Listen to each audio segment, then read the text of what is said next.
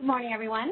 This is Christina Osborne with ISO Stakeholder Affairs, and I'd like to thank you all for joining the call to go over the real-time settlement review draft final proposal.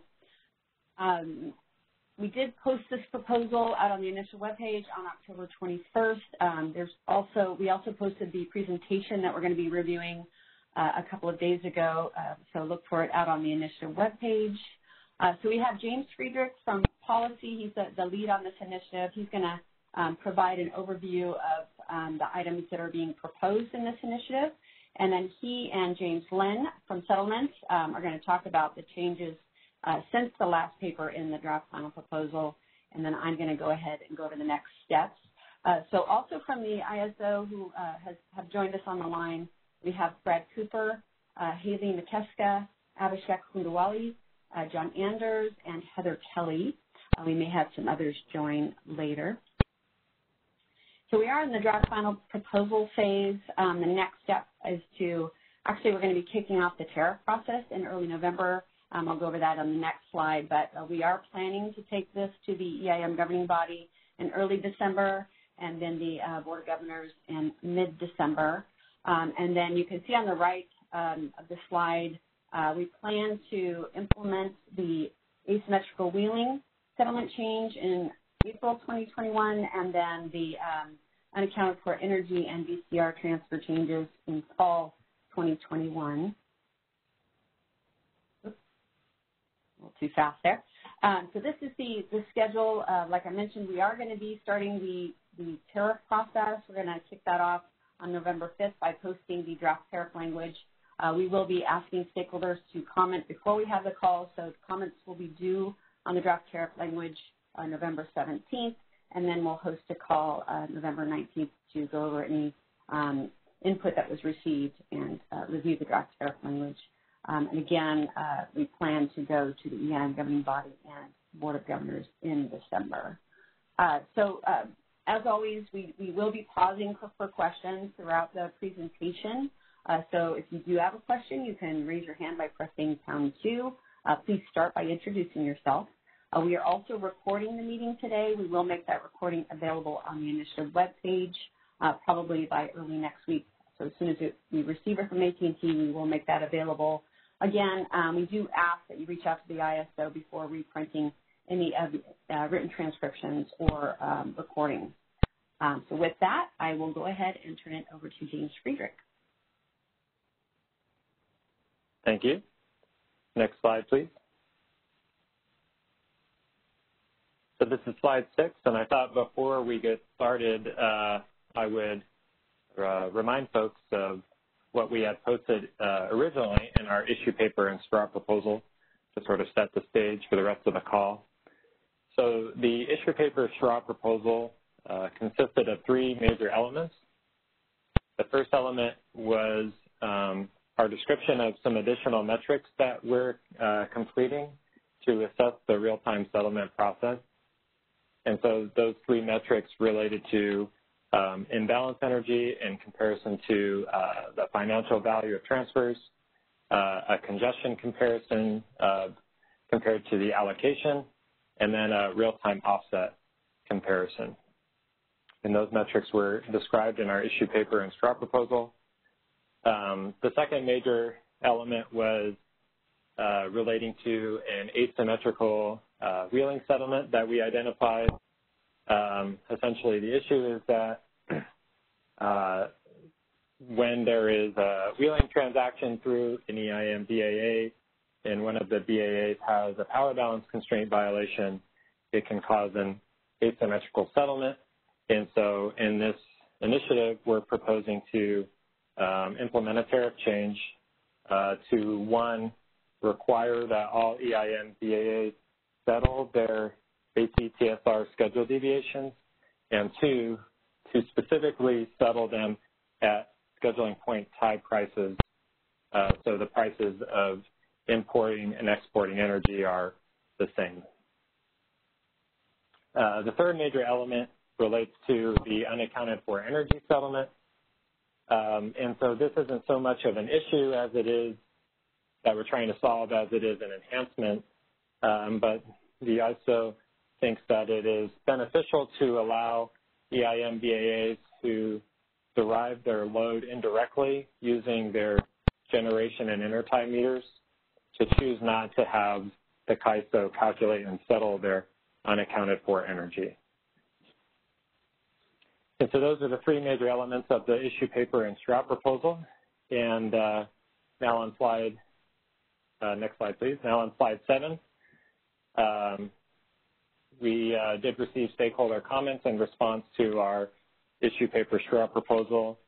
And the major highlights, we did receive one additional metric to consider from stakeholders that we will be talking about in this presentation, and we posted or included in our draft final proposal related to unscheduled flows. And so James Lynn will talk more about that later in the presentation.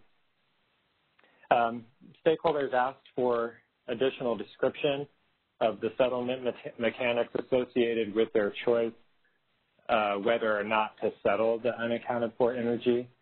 And so we hosted a stakeholder call on September 29th and posted a series of examples related to the settlement mechanics of settling or not settling the unaccounted for energy. And at that stakeholder call, we walked through those examples. So hopefully stakeholders found that those examples and that call helpful. And the third major item we, in terms of comments, were that entities believe that CAISO should publish the metrics data so that stakeholders can, see it and, use it in their own analyses, and et cetera. So next slide, please. So that brings us to sort of the major changes in the draft final proposal. This is slide 8. So there's, the way I see it, there's sort of 4 changes or enhancements that we made in the draft final proposal.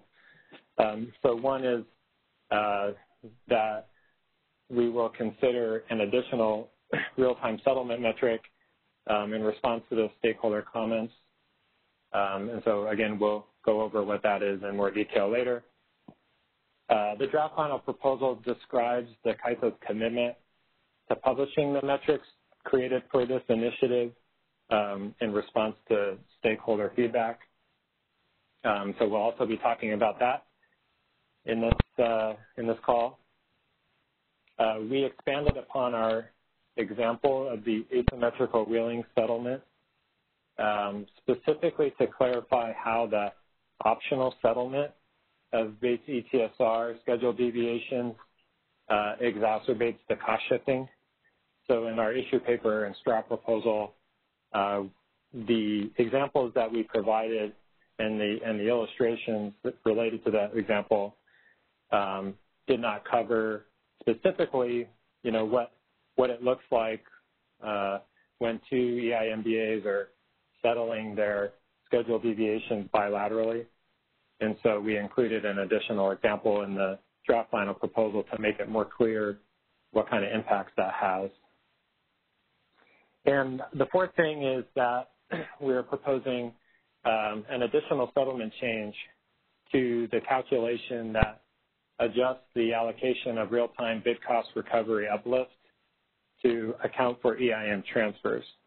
And I will describe in more detail later in the presentation the justification for that and what the change entails. Next slide, please.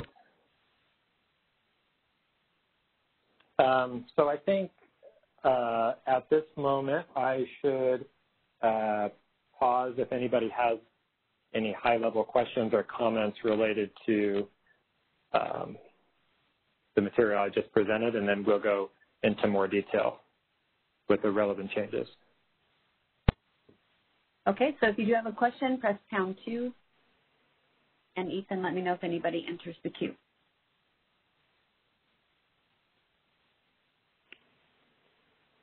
All right, so far we have no questions in queue. I'll go ahead and give it another moment Once again, pressing #2 will place you into the question queue.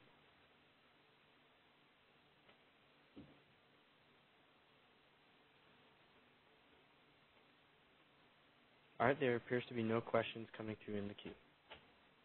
Okay. Okay, so I will hand it over to James Lynn to present on the first set of slides. Okay, everybody. This is James Lynn. In relationship to this initiative as well as the Real-Time Settlement Neutrality Initiative, Pacific Gas and Electric had submitted a white paper that identified a potential issue that they wanted us to consider.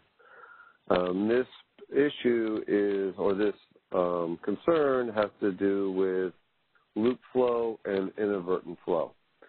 Within the ISO, when we first designed to have unaccountable for energy, since the ISO has distribution load meters, when we are accounting for the flow of energy, any differences of the energy that flowed in relationship to energy that's scheduled shows up as unaccounted for energy.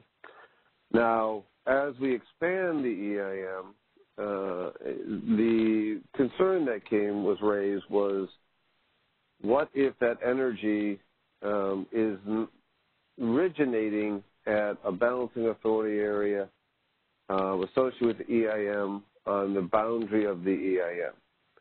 Are we accounting for that cost correctly? Is there a cost shift that is being borne by one balancing authority area or another because of this inadvertent energy flow or loop flow?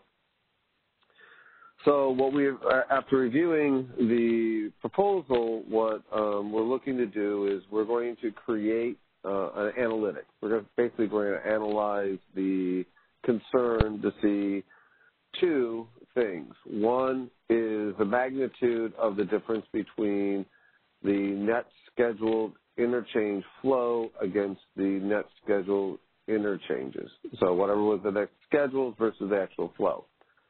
And then we will look to apply system marginal energy price plus the relevant greenhouse gas if it's between two EIM BAAs and not going to the ISO. And based upon this analysis, we'll determine, is there really a concern on cost shift? The second thing that we have to look at related to this is the difference between the two methodologies of calculating load. Is the top-down approach already accounting for this difference when it comes to load versus the bottom-up, which is using distribution level meters? And so based upon this analysis, we're going to make a determination if we really have an issue. If we do have an issue, we'll create a metrics that we'll present to everybody. But regardless, based upon our analytics, we will, as one of the MPPF meetings, is present our findings and make a decision if there is something that needs to be a stakeholder for future fix in the subsequent periods. Any questions on this? So again, if you have a question, press #2. And PG&E, if I missed anything, please let me know. Ethan, do we have anybody in the queue? At this time, there are no questions in the verbal queue. Let's just give it another moment. Again, press #2 if you have a question.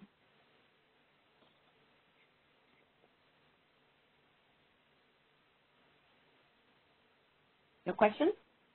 No questions. Okay. Thanks.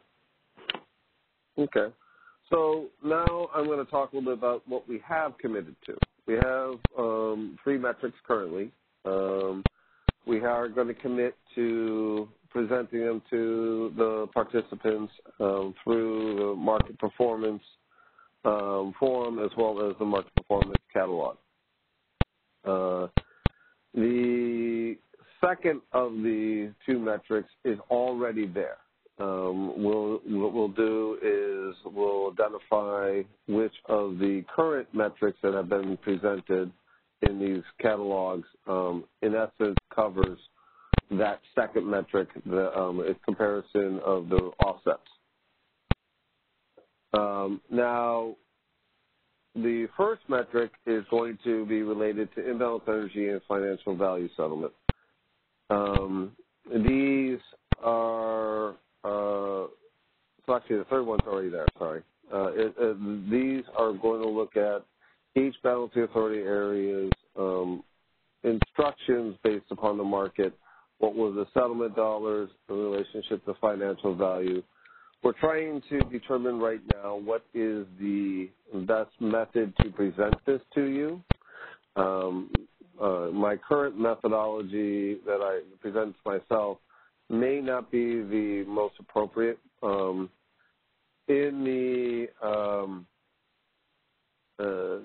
In the paper, we will present these options, or what we have decided is going to be the best option for you at one of the forums, and then based from that point forward, we will continue to present this at least once a year. The second metric is that real-time congestion, where we compare where the congestion materialized to where the congestion is being allocated to. We will still go forward with this particular initiative, or this particular metrics, and I believe it's pretty straightforward. What our current design will be adequate for the participants, but we're going to have some internal discussions to make sure there isn't some other information you may need. As I said, the metric 3, which is the real-time offset comparison, those are already there. They are figures 173 and 174 in the catalog, so we don't believe it's necessary to present them again. So we just need you to look at those when you're looking at the real-time offsets. And as I stated before, is the other metric which we're looking at, we'll see if it's needed first before we commit to presenting it. Okay, thanks, James. So that's all we have for the metric slides. Any questions? Again, press pound 2.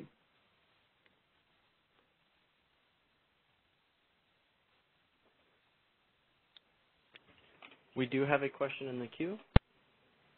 Great. Caller, you are unmuted. Please go ahead.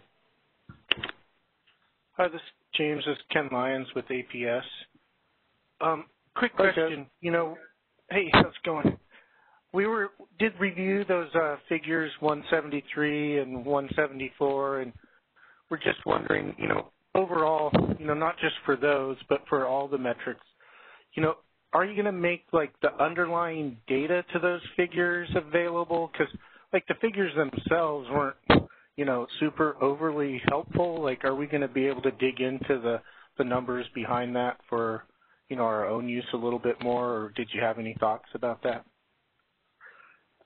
Yeah, the underlying data you should already have access to.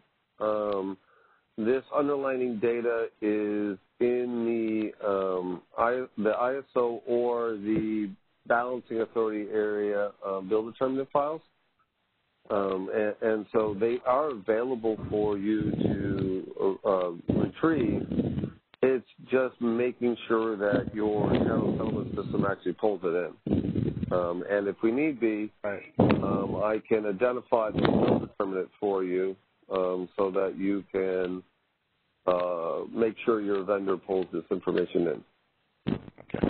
Yeah, that was our only concern, is oftentimes when we, start looking at those bill determinants, it just, it becomes a pretty time-intensive effort to try to pull that data. And so, we're just thinking if, some, the data that you already pulled could be made available to just kind of ease that burden. But just a thought.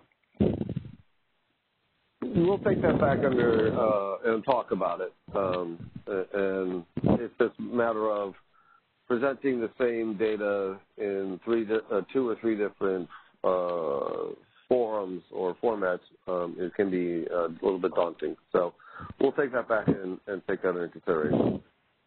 Thank you, sir. Great. Thanks, Ken. Any other questions, Ethan?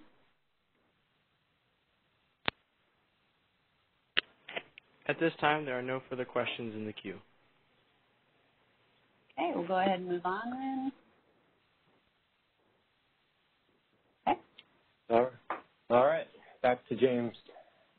Policy, James. So I'm going to go over in this set of slides the example that we expanded on related to the asymmetrical wheeling settlement. And so first, let's back up and revisit this illustration here.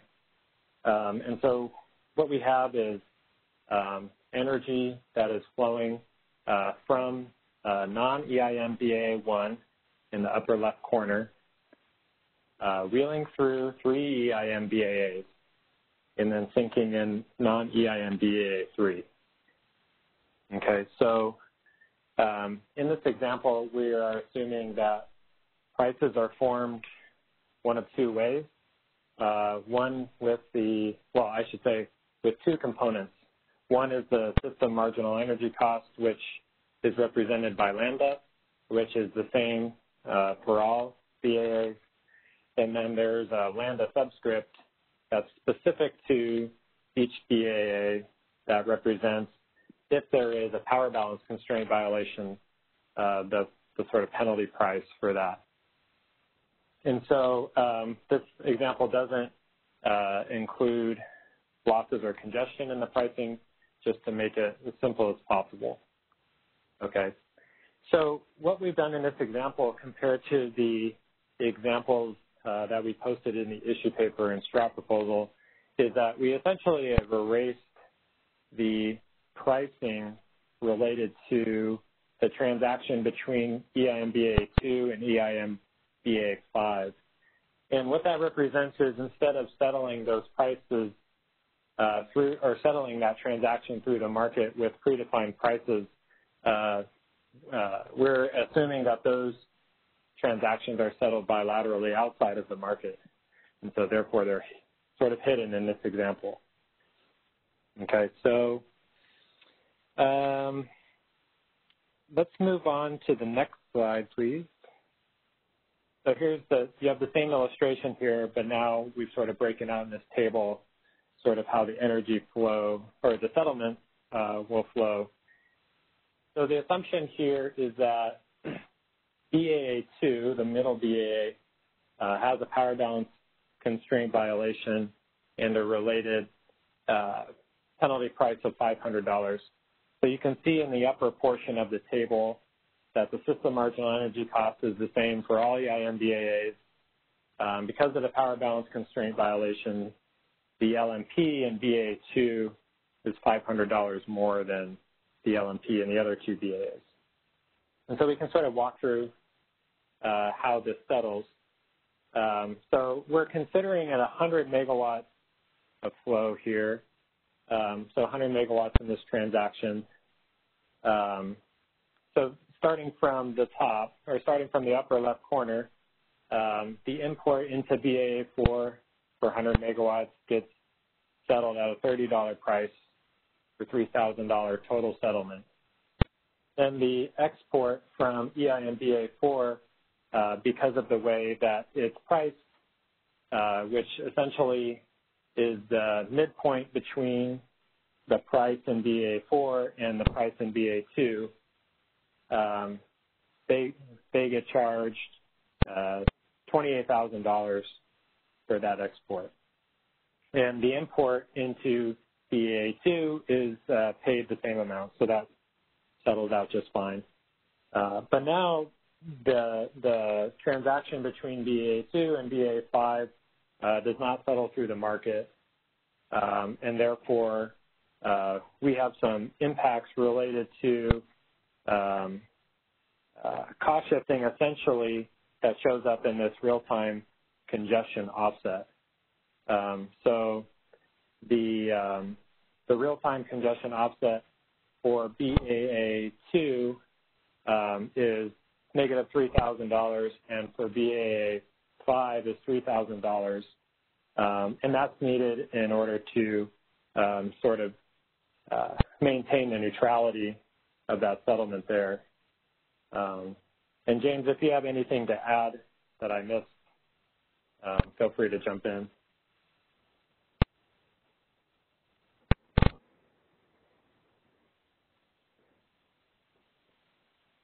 You may be on mute if you're talking. Nope, all good. Okay. And so really the purpose of including this example is to demonstrate that the cost shifting occurs not only because in the current method, the import and export prices between the BAAs are not always consistent, in which this initiative proposes to make them consistent, but also that the optional settlement sort of makes the cost shifting issue worse by introducing other types of offsets and neutrality payments that need to cover payments that are not seen in the market. Yeah. So go ahead, James. Well, I was just going to finish by saying that there's no additional proposal that I'm talking of here. It's just simply to expand the example. Go ahead. All I was going to add was one of the reasons why this example is so good, it works so well, is if you remove the import and export portion of this example and you see it as internal EAM generation serving another EIM load and using the transfers, and one BAA agrees to settle it as part of a bilateral and the other one decided that they want to settle it as part of the dynamic, it creates a cost shift between the BAAs that should not be there. And so this emphasizes one of the needs to have only base ETSRs, allowing base schedules on base ETSRs. Then we can ensure that the balancing authority areas start off the real-time market on the same playing field, and we don't have this cost shift.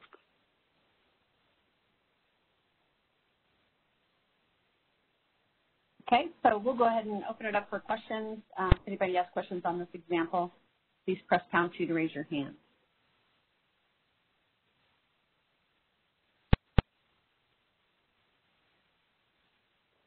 Do you have anybody in the queue, Ethan? At this time, we have no questions in the queue. Quiet bunch today.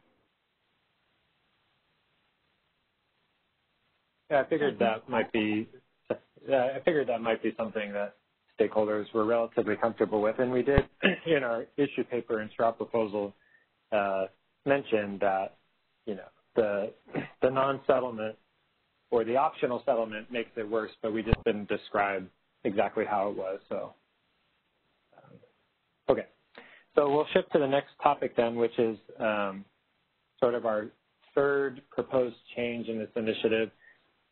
And, essentially how this change came about is that when we were asked by stakeholders to sort of provide more detail around this optional unaccounted for energy settlement.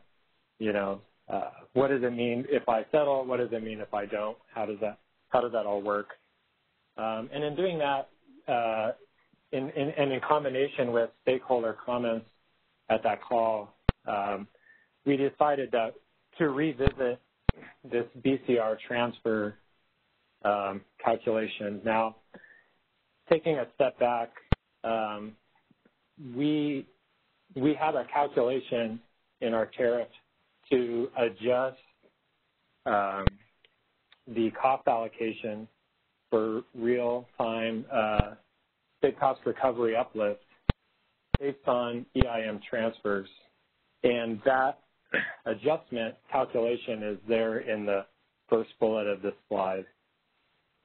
And so in that calculation, we consider, and I guess I should mention, this is specifically an adjustment for an EIM-BAA with a net transfer out. So there's a different calculation with a net transfer in, but just to make it simple, we'll focus on net transfers out. So this equation considers the transfers, but it also considers unaccounted for energy and also uninstructed imbalance energy. And so we're putting together this example or putting together the examples for UFE, and other stakeholders commented about the BCR transfers. We decided that maybe it was time to relook at this adjustment. And so what we did is sort of, we brought it back to sort of the cost causation principles of real-time BCR. And the CAISO had explored recently in the BCR Enhancements Initiative that concluded in 2017, the principles of real-time BCR cost allocation. And in that initiative, the CAISO concluded that allocating real-time BCR according to cost causation is really difficult because the market commits units in real time for a lot of different reasons.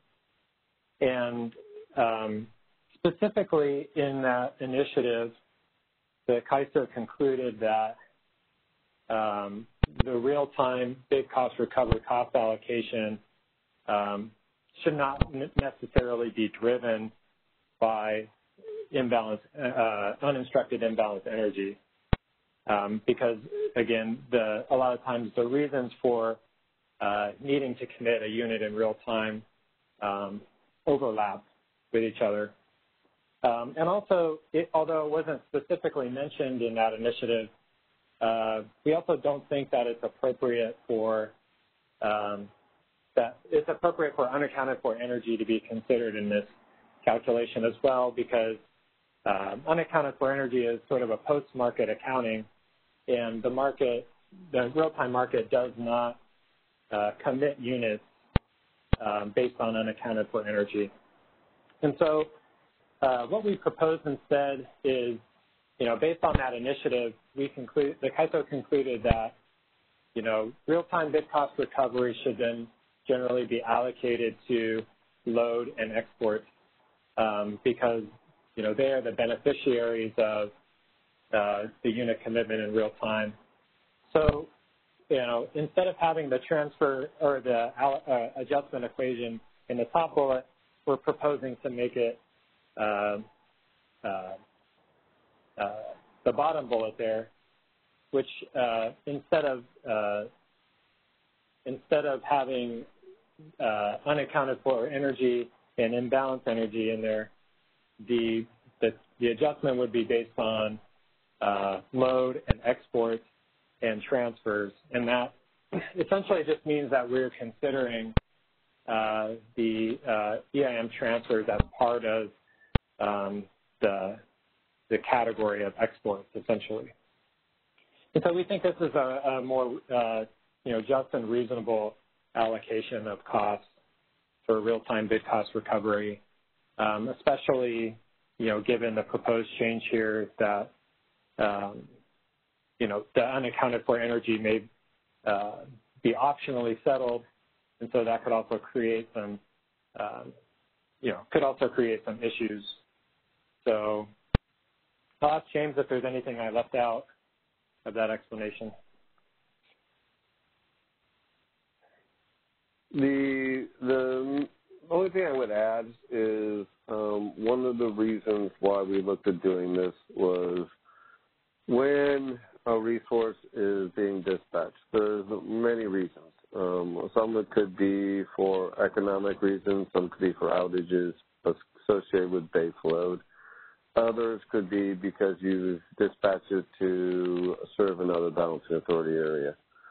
So when you are doing all these dispatch decisions, it's hard to know exactly why a specific generator is uneconomically dispatched, which exact reason it is.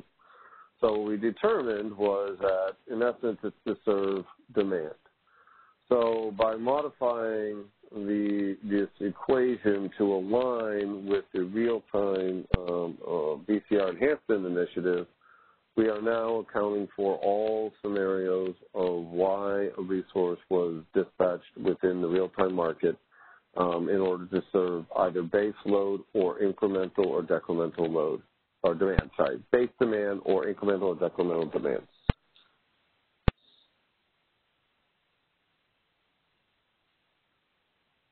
Okay. Thanks, So James. let's go ahead and open it up for questions. Again, press pound 2 if you want to raise your hand.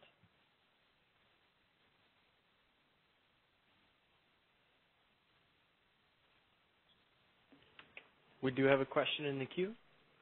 Caller, you are unmuted. Please go ahead. Hey, James. Ken Lyons, candidate APS.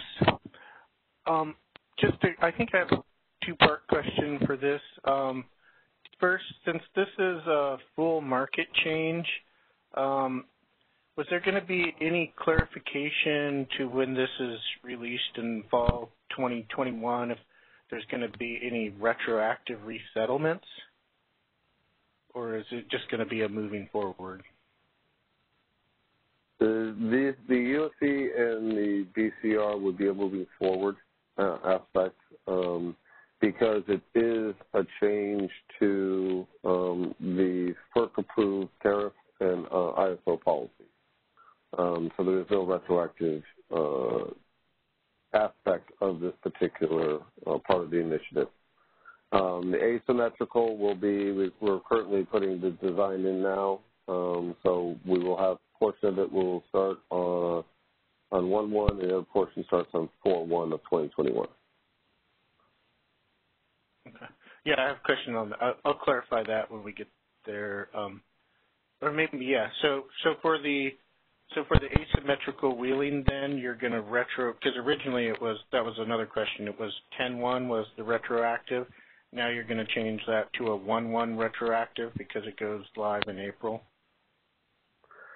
Yeah, well, actually, the settlement design we are going to be based upon the affidavits will go active as of 1/1. The tariff support for the mandatory settlement of base CTSRs and the mandatory creation of base CTSRs will be starting 4/1.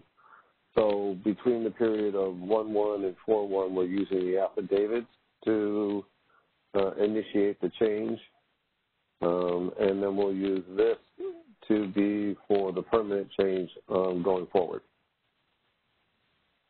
Okay, but there won't, because initially there was talk about a resettlement period for the asymmetrical wheeling, so there won't be a resettlement period. It will be live.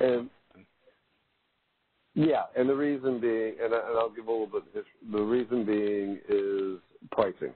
We had to make a modification in the market software to get the unique pricing, scheduling point tie pricing for these base ETSRs, and the code associated with that will not be available until closer to 1/1, and therefore we can't retroactively do it because I can't rerun the market.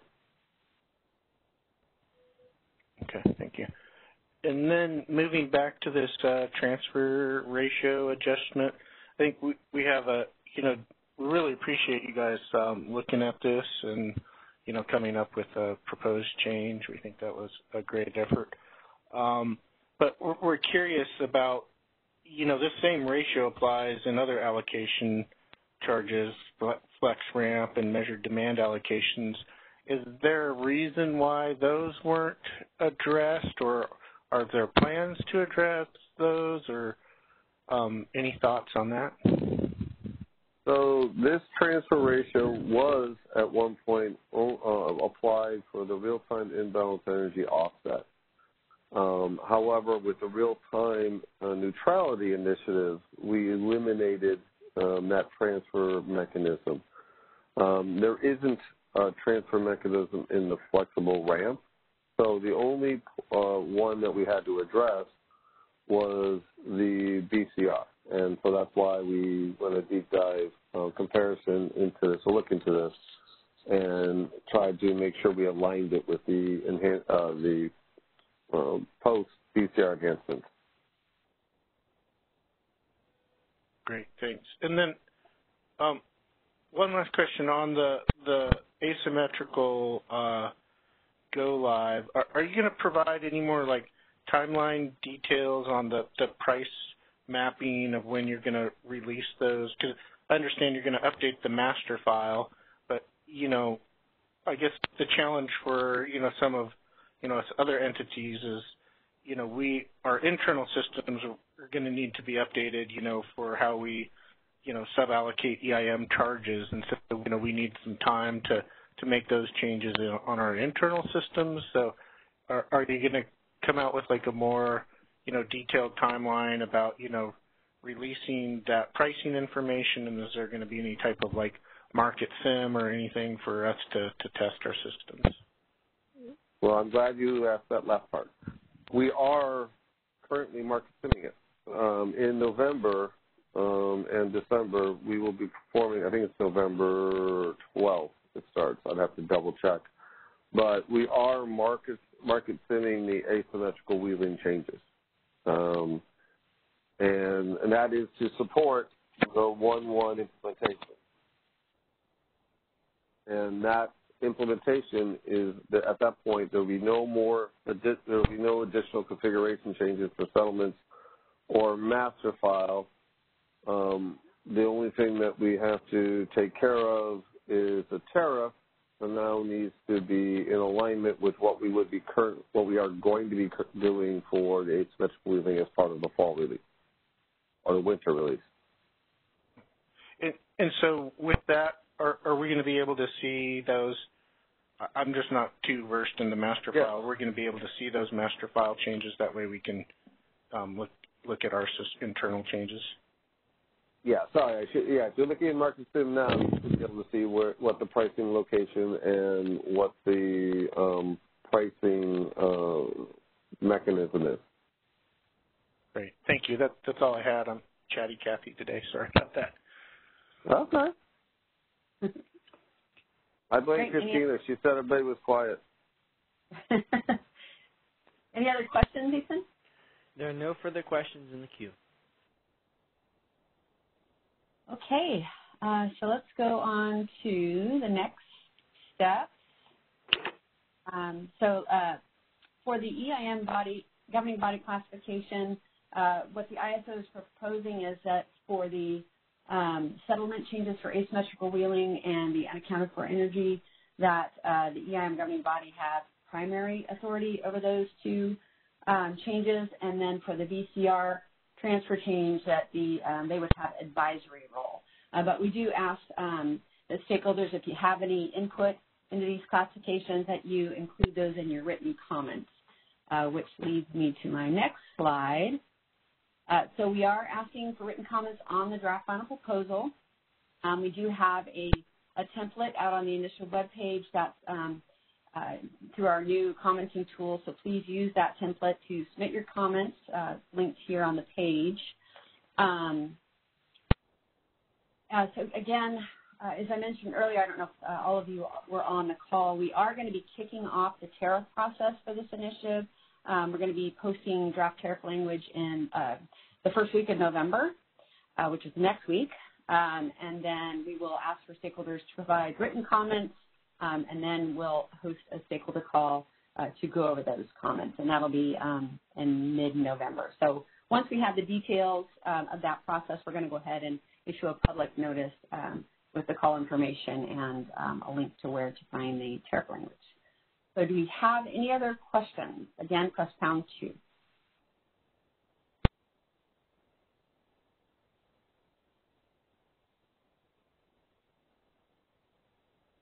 Nothing? We do have one question that came through. Caller, you are unmuted. Please go ahead.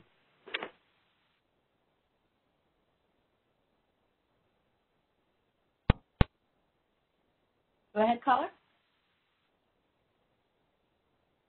You might Sorry, be I was on mute. muted. This is Ken Lyons again at APS. Hello, Ken. It's really Okay. chatty today. That's all right. I didn't know if we were going to get to the UFE option still.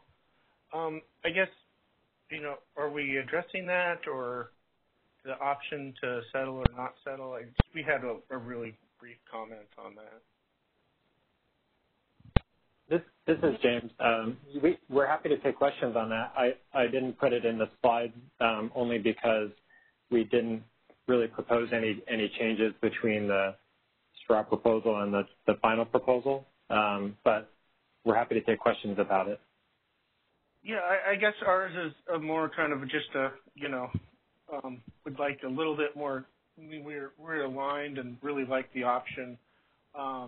But as far as implementation goes, there's been a lot of talk about, there's going to be impacts, right, to our settlements, obviously, depending on the entity, the frequency of over/under scheduling charges and the charge itself, cost shifting between UIE and neutrality charge codes, which ultimately get, sub-allocated, and then the kind of flex ramp issues as well in BCR. And so, it's just really hard for, us to gauge, the net impact to our settlements on that. And so we were wondering, there wasn't really anything in the proposal about, what the implementation of this is going to look like. Are entities going to be given, like, either, an estimated impact from historical settlements, or is there going to be, like, a time frame where, you can, choose, not to settle, but then if you see unintended impacts or it was impacting other areas you hadn't foreseen, are we going to be able to, go back to, settling, or, so any kind of grace period, or, is it going to be something you elect to do and you have to stick with it, or, has there been any thought put forth to that? So, with regards to the process, I'm going to address some of that. So once we get to the point where we're moving forward with right now, is we'll go through the business requirement specifications. We'll start addressing some of those topics there, but there is no proposal to have a grace period.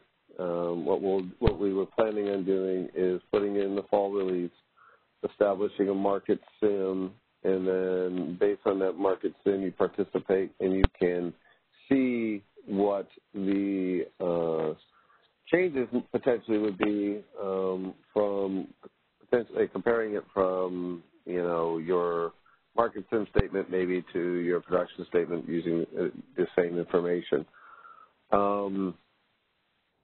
Now, when it comes to the election period, we're trying to develop, or we will develop, what that process is to notify the ISO what your election is, and how many, if you wanted to change it every month, then you'd have to do it like 7 days ahead of time. We're going to try to put it in master file. But that is going to be part of the implementation, is we're going to figure out where is that information going to be maintained, and then we will address how often we should allow the election to occur. And maybe we'll put that as part of the tariff as well. I mean, once a year, or if it's just straight election, it's going to be ongoing. And we're going to talk about the tariff language on the frequency of the election. I hadn't considered it to being once a year. I was considering it more as you need it to be, and maintaining it in master file. But that's something we can discuss. Great, thanks. That information. Now, a lot. Yeah, so remember, this is going to be fall of next year, so we will have a full market sim set up for it. Excellent, thanks. Thanks, Ken. Any other questions, Ethan? Yes, we do have another question in the queue. Okay. Caller, you were unmuted. Please go ahead. Hi, this is Jennifer Gerard at Idaho Power. I just kind of wanted to follow up on what Ken said, kind of, I guess, maybe more specific to the market simulation. I know it's a little bit early, but just a thought with market sim. It seems like with some of these initiatives where you want to kind of compare what's happening in production versus what's going to happen, let's say if we, stop settling UFE. And I don't know if there's a possibility or that CAISO can consider for market sim to actually just take an entity's actual production statements or one's historical production statements, turn off the settlement of UFE, and allow us just to see those statements to compare them against an actual production statement. Because it seems like, I think with market sim, at least my experience, which is very limited, is that sometimes you don't have maybe all the data that lines up with what you would have on production. So I don't know if that's a possibility or a consideration that you guys could look at. I think it would allow us to really be able to make that determination a little bit easier. Yeah, what we can do is, as part of the development of the market sim, particularly the scenarios, we can talk about that. And I'll raise it to our project management group as to this is a concern. And we'll address that during the development of the market sim timeline. And maybe we will consider something different. But I will have to take it back to the project manager because we will have other initiatives coming on at the same time, and so we have to manage all of that. Right. Okay. Thank you. Thank you. I appreciate that, Jennifer. Mm-hmm. And Ken and Jennifer, if you can also document this in your written comments, that would be great. So any other questions in the queue, Ethan? At this time, there are no further questions in the queue. Okay. Well, thank you, everyone, for joining us today. Greatly appreciate it, and enjoy the rest of your day. Thanks, Ethan. Of course. That concludes our conference. Thank you for using AT&T Event Conferencing Enhanced. You may now disconnect.